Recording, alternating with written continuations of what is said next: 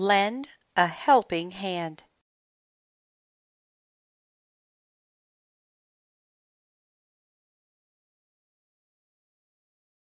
The Berenstain Bears. Lend a helping hand. By Stan and Jan Berenstain. Mama and Papa Bear were like most parents. They wanted the best for their cubs. Brother and sister were like most cubs. They wanted the best for themselves, and not only the best, but the biggest and the most as well. The best place in front of the TV. The biggest piece of cake.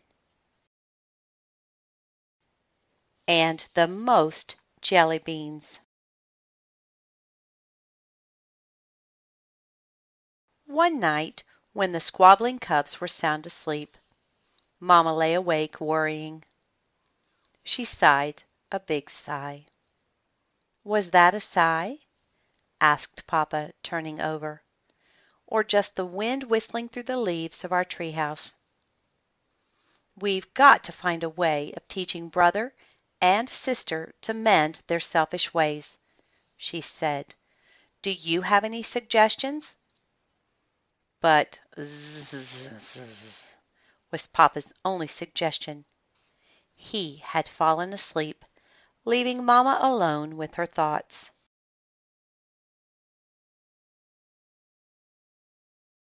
I've got to find a way, thought Mama, to teach them that it's just as important to help others as it is to help themselves. But how? Lecturing hasn't worked. Nagging hasn't worked. And having Papa talk to them seems to do more harm than good.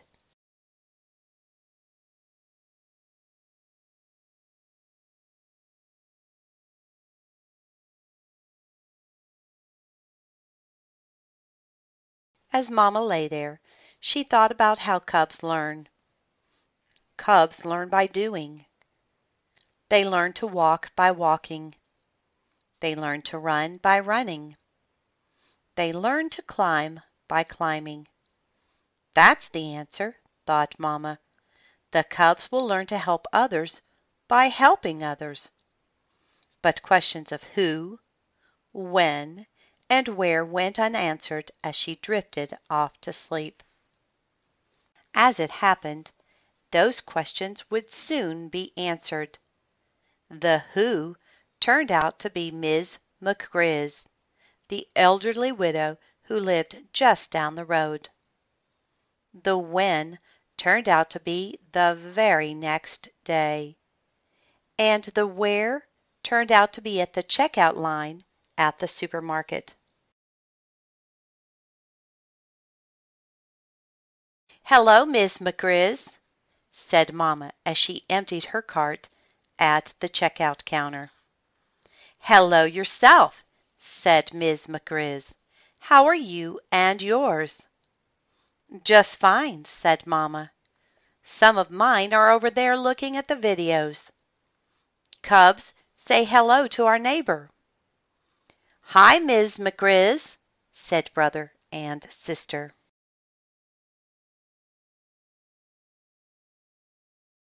The cubs were a little nervous about Ms. McGriz.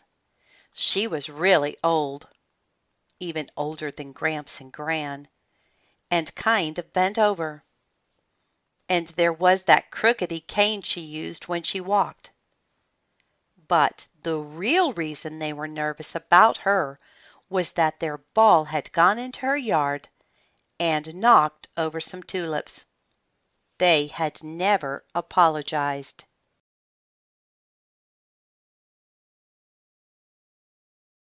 When Mama and the cubs were loading their groceries into the car, Ms. McGriz came out of the supermarket pushing her little collapsible shopping cart. Where are you going? Called Mama. To the bus stop, she said. The bus goes right by my house.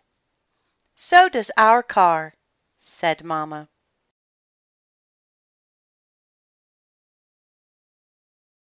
Cubs, help Miss McGriz into the car and put her things in the trunk." "That's very kind," said Miss McGriz, as Sister helped her into the car. "My goodness," she added, as Brother put her things in the trunk. "It must be wonderful to have such helpful cubs."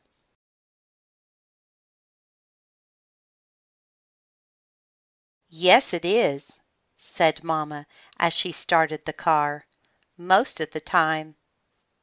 "It certainly would be wonderful for me," said Miss McGriz. "Oh?" said Mamma. When the cubs realized they were being talked about, they leaned forward to hear better.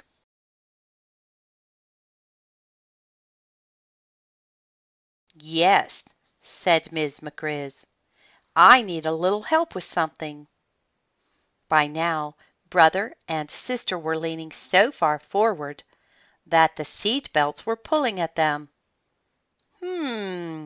Thought Mamma, "maybe this is the chance I've been looking for. The chance for Brother and Sister to learn to help others."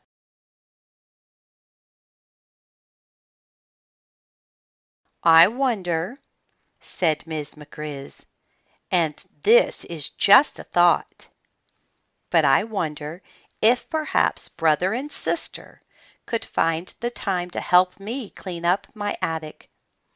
It's an awful mess.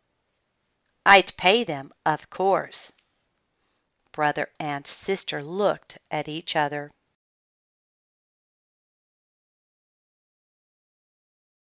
They didn't say anything, but their expressions spoke volumes. Help Miss McGriz clean her attic? What about soccer? What about listening to records with Lizzie? What about playing video games with Cousin Fred? "Well, I, for one, think that's a wonderful idea," said Mamma. "Cubs, how does next Saturday sound?" She pulled the car in close to Miss McGriz's house. "Next Saturday?" said the cubs.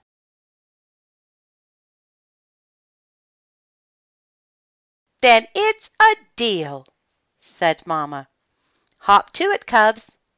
Let's help Miss McGriz get her things into the house." As the cubs helped, they saw next Saturday slipping away in the dusty haze of a miserable, boring old attic.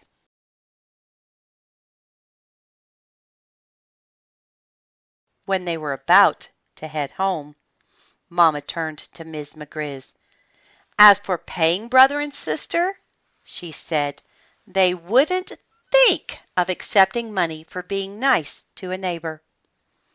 When the cubs complained to Papa about Miss McGriz's attic, it turned out that he was even more enthusiastic about the idea than Mamma was.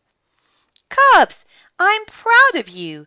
I think it's grand of you to volunteer to help poor old Miss McGriz clean her attic." "But, Papa, we didn't exactly volunteer," said Brother in a small voice. "Nevertheless," said Papa, "it's a wonderful thing you're doing. I think you may find it interesting. You never know what you might find in an old lady's attic."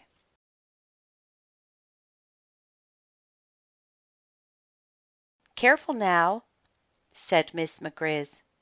"These steps are rather rickety." It was Saturday morning, and the cubs were following her up to the attic. When they reached the top of the steps, Brother and Sister just stared for a moment. "Well, here we are," said Miss McGriz. They were indeed. A strange feeling came over the cubs as they looked at the piles of old things.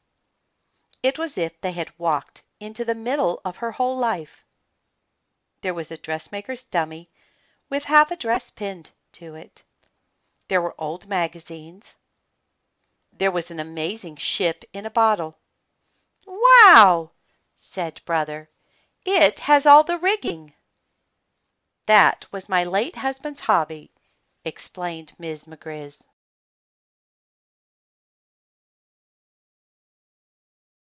"What's this?" asked Sister. "A radio, of course," Miss McGriz said. "A radio?" said Sister. "It looks like a little cathedral." "Do you think it still plays?" asked Brother. "Let's plug it in and find out," said Miss McGriz.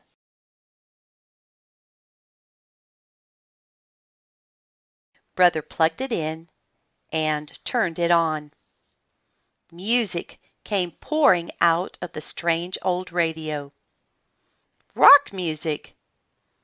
As the cubs stood listening to rock music coming out of a radio that looked like a cathedral, they had the funniest feeling about how time works. It went back into the past and forward into the future. But now it was the present and they had work to do. Papa was right. Miss McGriz's attic was kind of interesting.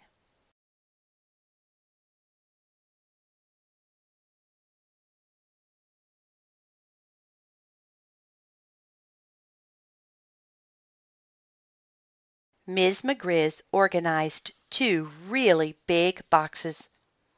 One was marked throwaways and one was marked keepers. "You know," said Brother, "we're going to have a system if we're ever going to get this job done."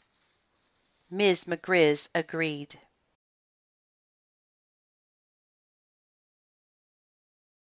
Here's what they did. They sat Miss McGriz in a comfy old chair and brought things for her to decide about. Then she looked at each thing and said keep it or chuck it. But as the morning went on, the cubs began to worry. It seemed to Brother and Sister that she was chucking some pretty interesting things. They were beginning to get an idea. It was just before lunch when the cubs found some really interesting things. "What's this, Miss McGriz?" asked Sister. "It looks like a really old Bearby doll. A really, really old Bearby doll." "That's what it is," she said. "It's the original Bearby I had when I was a cub."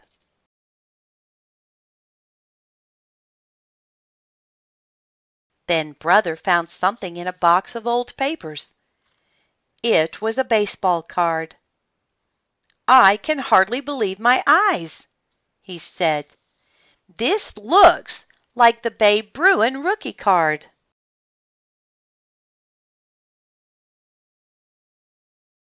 "That's probably what it is," said Miss McGriz. "My late husband was a big Babe Bruin fan."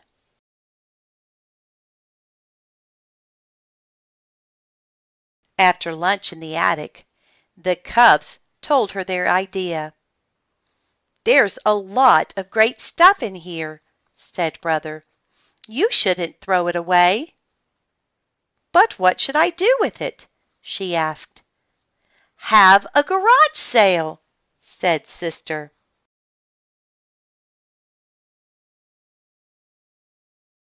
"Goodness," said old Miss McGriz. "I don't know about that. I don't have a garage." "You have a yard, don't you?" said Brother. "You can have a yard sale."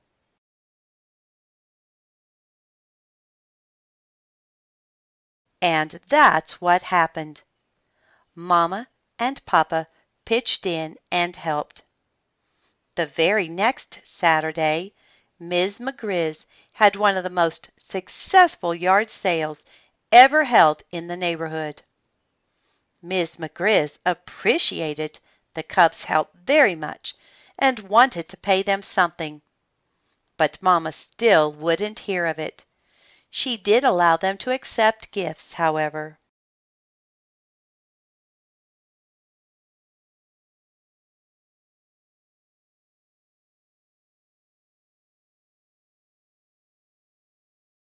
Miss McGriz gave sister the original Barbie doll that she had when she was a cub.